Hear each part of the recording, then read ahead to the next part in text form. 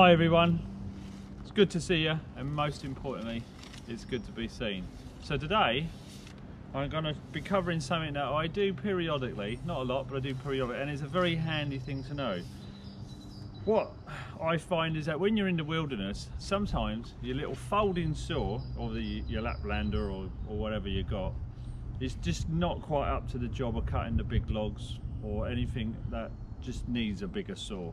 So what I sometimes do, if I don't want to carry a bow saw, I generally just carry the blade. And what I do is I'll get a blade, I'll put a couple of bolts in the end, and I'll show you what that's for later. And that's just a lot easier to carry. Now if I'm on a canoe trip, what you can do, excuse me a second, is you can fold them round, because these are very high tensile steel. So you fold them round like that, and they pretty much go into a cooking pot or anything that, you know, pretty much secures it for a trip. And I've done this many times. Okay, so when you're ready, when you're on a trip and you need your bow saw, you take it out, unfold it, because obviously it comes back level, and then we make a bow saw. So I will show you a couple of ways that I use to make a bow saw. And again, this is just good fun to do. Good thing is another bushcraft skill that is invaluable. So let's go cut some wood and I'll show you what I do.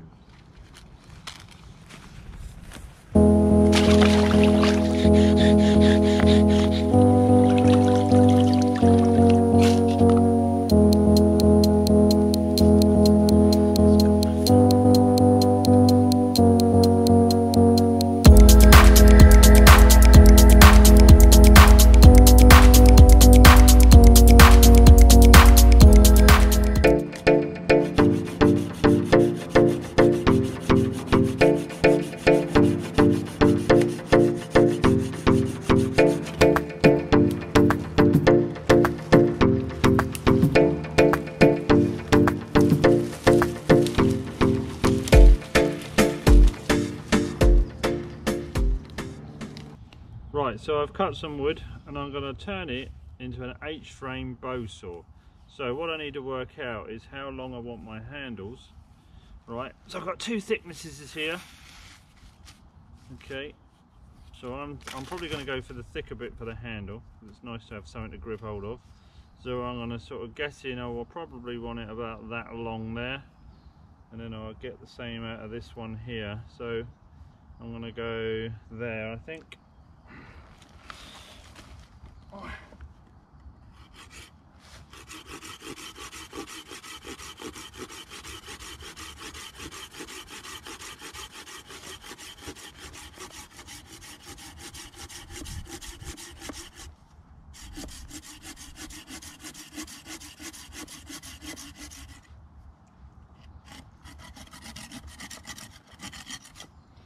Okay, that's one.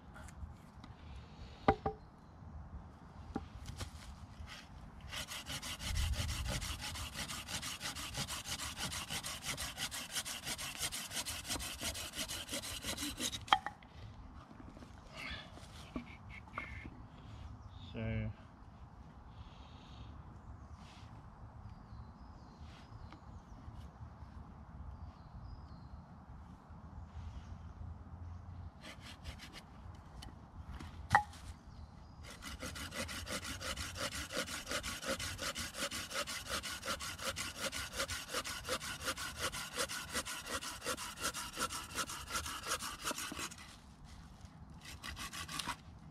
okay, so that's my two handles, so that's going to be there. So all I need to do now is work out the piece for the middle, which I'm going to use this piece for, and then we're good to go. So what I do is I need the blade. What I normally do is I put him on the ground like so, and you can work this out roughly. Let's take the blade out of here, being careful obviously because it's a new blade, not to cut ourselves.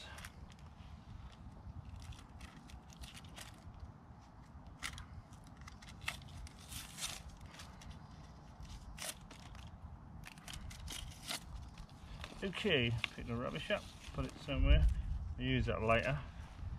So I'm going to roughly guess that's going to go there,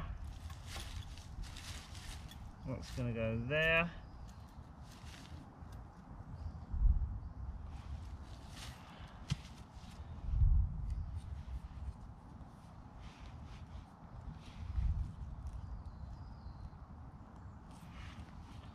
guessing from there to there.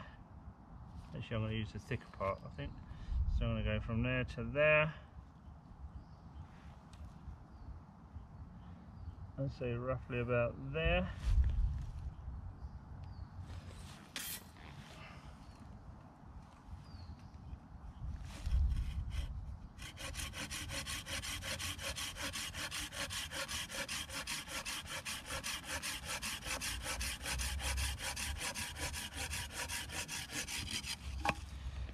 Okay. So what I want to do then is I'm going to get my knife and I'm just going to split them out a bit so I can put the blade in. So I'm just going to split them down there.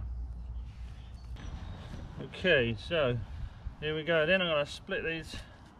Take my trusty knife, put it out somewhere safe. And what I want to do, like I said, I want to just take the end, being sure I don't obviously cut myself, so I want to get it smack bang in the middle. Okay, and just take one of these as a little batten, because we all know how to make a batten now. If you've watched my video, if you wanted to do that as well as. So I'm going to split that down there. Obviously if I go too far, that's just going to split the wood completely down, and obviously I don't want that. So I've got my split in one.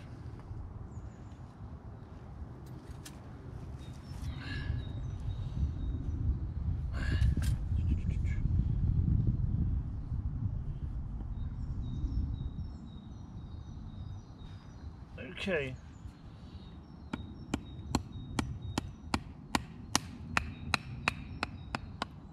It's pretty far enough. Like I said, if I go too mad, that's just going to split right out, and I don't want that to happen. I don't mind a little split in it, but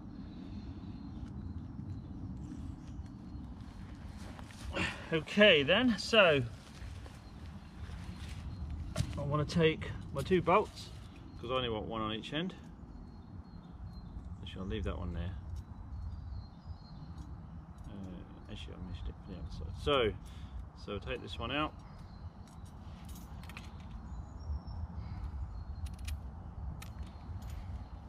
Stick that in there. So you don't have to use 2 of these nut and bolt. You could use a piece of wire or anything to stop it sort of slipping through. So right, that goes in there like so.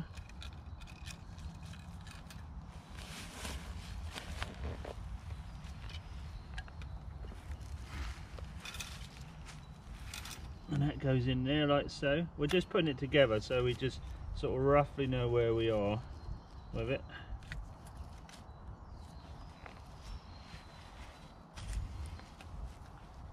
Okay, so we want the piece that we had in the middle, which was not that piece, unless I've misjudged the length.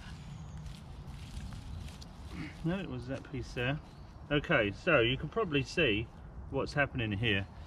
And all we're going to do, we're going to put a piece of string along there, and then we're going to put a little doggle on it, i.e. piece of wood, and then we're just going to tighten her up and she should be good to go. So I'll just get some string. Okay, so take your paracord, because obviously everybody's got paracord in their rucksack, just in case. All I'm going to do is I'm going to do my trusty slip knot. Again, if you've seen the videos, you'll know what to do. So, I mean, what I'm going to do, I'm just going to put it together now, and then what I'm going to do at the end, I can just slightly tweak it. I mean, I'm probably going to shave a little bit off of there so these sit a little bit better. I could put some holes around here so that the rope sits a bit better. But all I want to do now is just put this on here.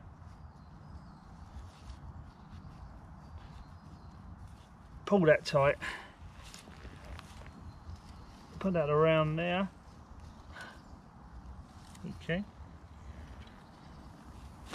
And I've got to tie that off around here. So I'm going to give myself a little bit, and then I'll cut it.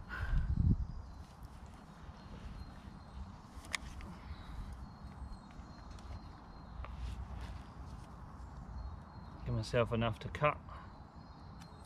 There.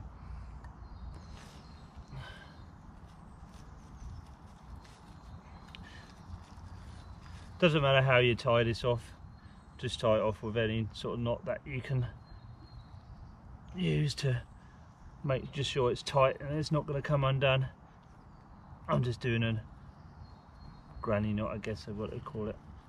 Okay, so that's on there. All I need now is I need a stick, and the stick has got to be enough so it can lean on that there. So that's probably a bit thick. So hey ho, we got one here.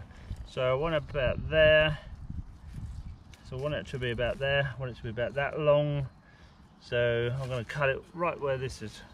And if it's too long, again, you can trim it up. Let's put this away so we don't lose it.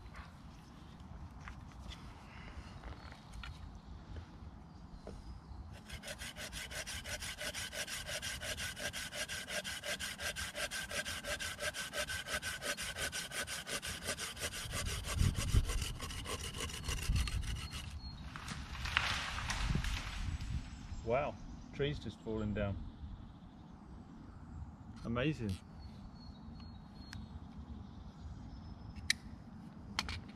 Happens. Right, so what I want to do then is I want to start just turning this. Okay, start turning this, start curling it round, until it starts to get tight to the point I cannot move it anymore. I like to have one end slightly longer because obviously I want it to go on there.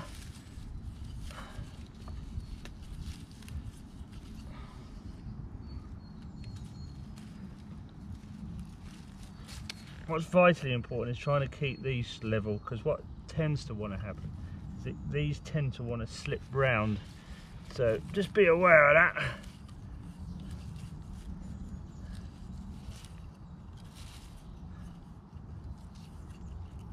Okay, it's getting quite tight. Okay, let's just see what we got now. Okay, being careful. Okay, see what I mean? You got this. It's a crude saw. Okay, what I could do is I could just take my knife and just shave them flat so that can sit flatter. Shave that flat so that can set. Because don't forget, this is under tension. Right, and this is not going to move. Right, I could tighten it up a bit more, of course you can. You can pull these right out, but you can see sometimes if you get it wrong, the ends here, for some unknown reason, well, you can see that started to twist round there. Always happens, don't know why. I mean, you can try and twist that back if you like, but that doesn't affect the saw in any way. All you don't want to do is make sure that it doesn't pop out. What you can do is that you can put paracord around here and then wrap it around there, then that literally locks that in place there. Okay, so just to sort of prove that it works,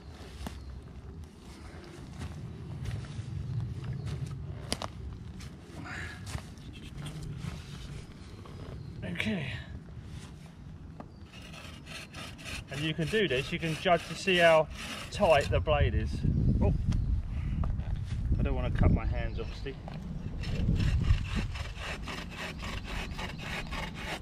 I think the blade needs just to be a little bit tighter.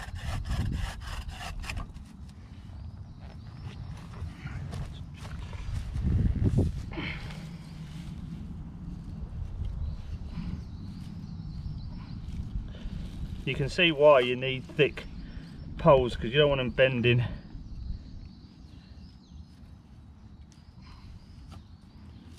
Okay. Okay then, see that's quite tight now. Let's give that another go.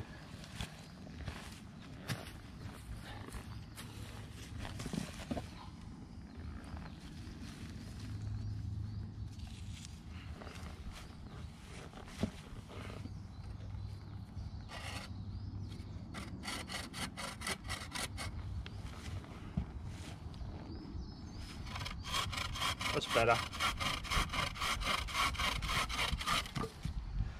I mean, you could use slightly thinner wood. I mean, I think it'd be better off if it was that side, both sides, but there you go. It's a bit over ambitious, but that is quite solid. Yeah, it's not going to go anywhere. Well, obviously, if you chuck that around, this is going to pop out and it's just going to you know, just fall to bits, because obviously that's under tension, so obviously care must be taken when you're using this. But again, you know, flatten those there, that'll sit flatter. Take your knife, sit those flatter, that'll be a lot securer, because obviously at the moment, as you can see, there's a round bit there. I might just do that to finish it off, and I'll come back and I'll show you. But that is all you need. See, now I've got a bow saw. Okay, so I've made some refinements. I've taken out, just shaved off a little bit of wood there, so that sits flat. There, look. Okay, and I've shaved off a bit of wood there, obviously it sits flat. I've tightened this up as much as I dare tie it, because don't forget that tension is pushing on that, which is technically the only reason this is holding together is because it's on the tension itself. So if you go too mad, like I said, unless you want to tie some paracord around there, then that locks that in. But as a general rule, I've never really had one of these pop out of as yet. Saying that, it could at some point, because don't forget, this is under super tension. But we're going to give it a try. Like I say, I've never had one pop out on me yet. There's always a first. Let's give it a go.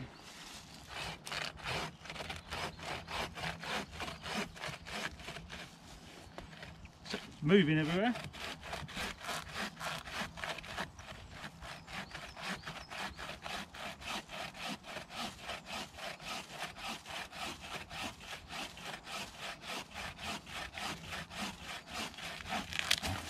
Okay, so that's pretty much cut that.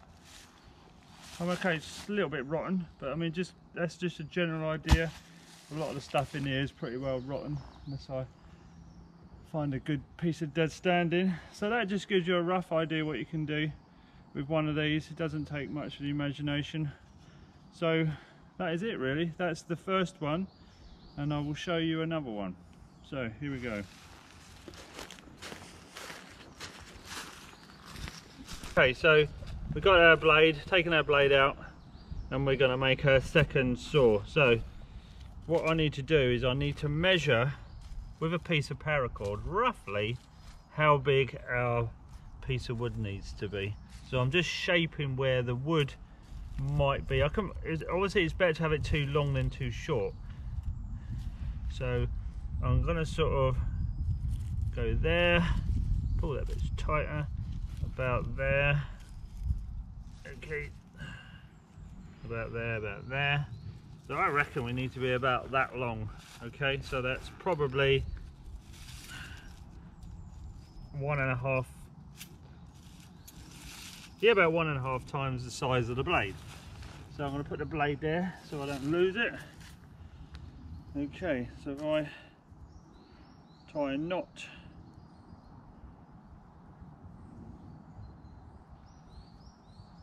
because I don't want to cut my cordage, I just want to use it as a measuring stick. So I want that side, I want the shortest side. Let's go see what we can find. Okay, so what I got here then is I've got a long stave, which I know is way too long, but what I'm going to do is I'm going to start bending it round, yeah, because I want to get a shape for like a bow saw shape, but I need to start bending the fibres, and obviously not all of it wants to bend, like that's quite thick there, so this is the quite flexy bit, so I'm just going to work that round like so. I mean, this should probably be a funny shaped bow saw. Okay, so that's pretty good. And I'm just going to cut that and then put the blade in and see what we got. Should keep it under tension. So, even though I've measured this, you can always re-measure it by holding this here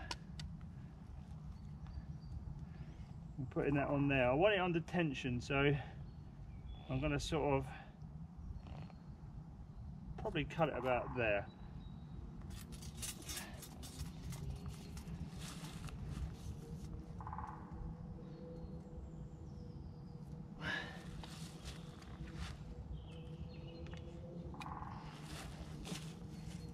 Let's give it a go.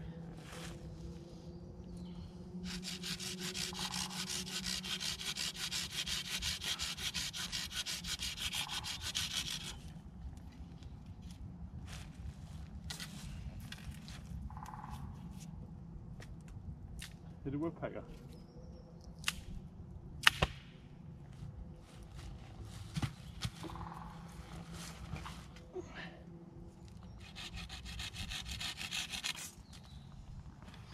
Sounds the spring, eh?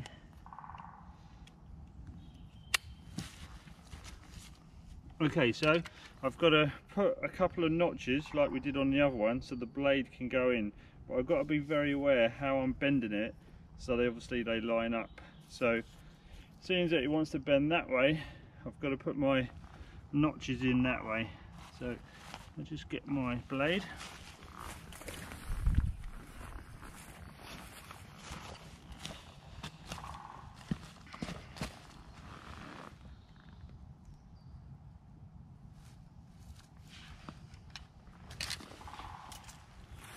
So I reckon about there.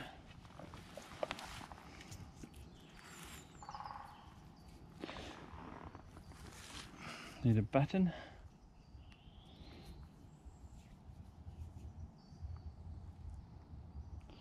Try and get it in the middle, try and get it where I need it.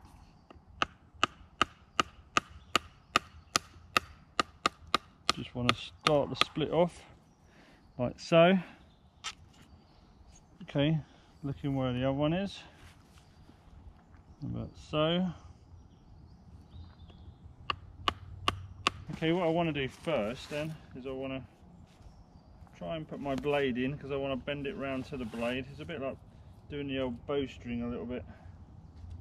So I've got that in there.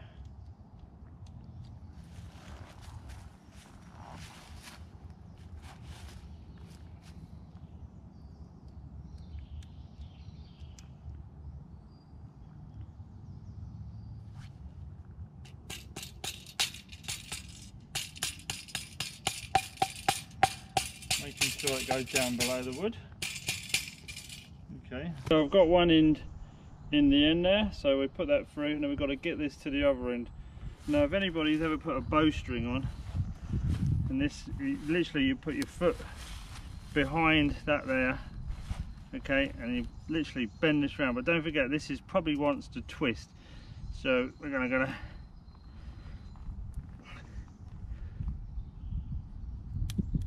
oh, you can hear the snapping.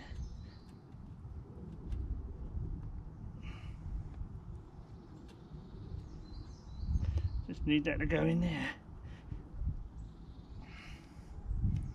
A bit more.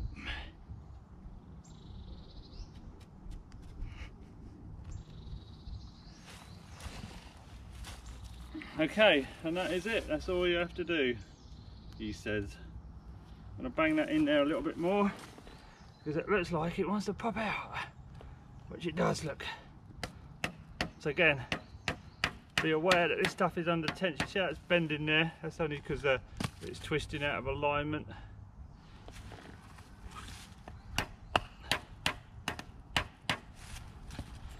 Okay, so that's a real crude bow saw, but okay, it's not as tight as the other one. Okay, you can get a tighter one of these, okay, a lot thicker. So let's go and give it a go.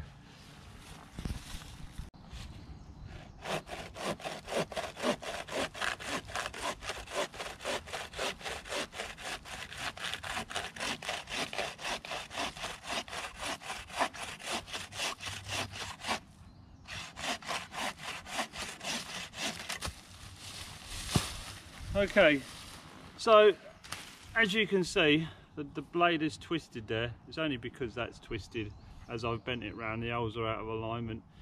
You can perfect it. I would probably say cut the stick a little bit longer, maybe twice the length of the blade. But as you can see, it is quite crude. It isn't as nice as the other one, and you just got to watch out that this obviously end doesn't pop out on this. So I should push that in a bit further.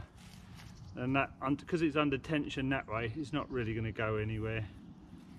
So, but I've used these saws many times, and they've just to cut firewood. I know that's soft, but just to cut firewood, they do quite well. But okay, I get the safety element is that everything is under tension, so just be aware of that. So that's another crude saw. So you can choose what one, you know, you'd prefer. This one's probably a lot quicker than the other one, but I prefer the other one because it just looks a lot more stylish and it just a little bit more crafty, I suppose. But that's it really. I mean, there's more than one way to do this, and obviously there are several ways to make different bow saws, but these are just two of many ideas that I have or have used in the past. And in a tight spot, they can get you out of trouble if you need a bigger saw to do a bigger job. So with that said, I hope you liked it. Like, subscribe and all that's the usual stuff, and I will, dog barking.